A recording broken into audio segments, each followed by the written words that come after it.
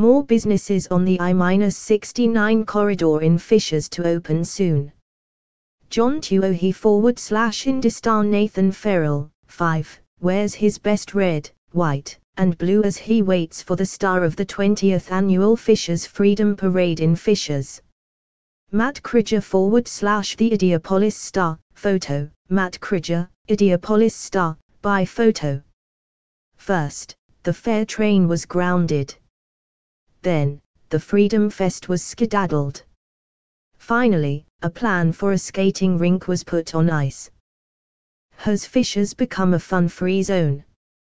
The sudden demise of institutions that helped shape Fishers' identity has some residents concerned that the high-striving suburb is sacrificing its history in the name of progress and, along the way, losing its character and traditional pleasures.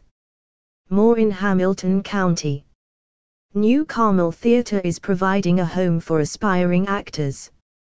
Holidays in Hamilton County, 10 not to miss family-friendly events. Carmel, Fishers shoppers outspend Ideopolis during holidays, study shows. The train and the festival go back 30 years, before Fishers rise as an upscale, high-tech hub. The city even named its downtown the Nickel Plate District after the tracks that carried the train. The fest, too, was tethered to the city's roots, growing from a few booths to the largest yearly gathering of residents in Fishers. We were surprised to see the Freedom Fest end, and I'm sure some long-time residents are sad to see these old traditions go away, said Jim Sero, 53, a Fishers resident since 1993 and professional wedding DJ. But the city is evolving and it is not the same place I moved into years ago. Which is exactly what Mayor Scott Faddis has been telling constituents. Fun isn't being shunned, just rebooted to reflect the dynamic, bustling and ballooning suburb, the mayor said. Out with the staid, in with the new. Faddis is betting what replaces the train and Freedom Fest will better reflect Fishers' current standing as an evolving city. And he points to a roster of projects intended to keep good times rolling forward next year.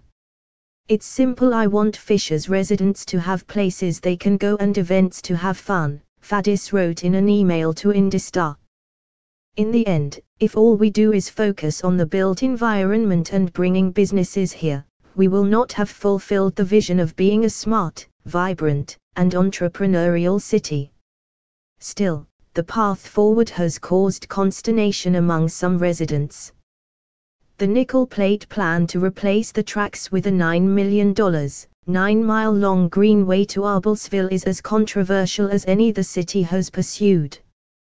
The proposal has drawn the ire of train enthusiasts and residents who had made a tradition of hopping the train to the fair. A Save the Nickel Plate online petition has more than 7,600 signatures and opponents packed 3 public meetings about it.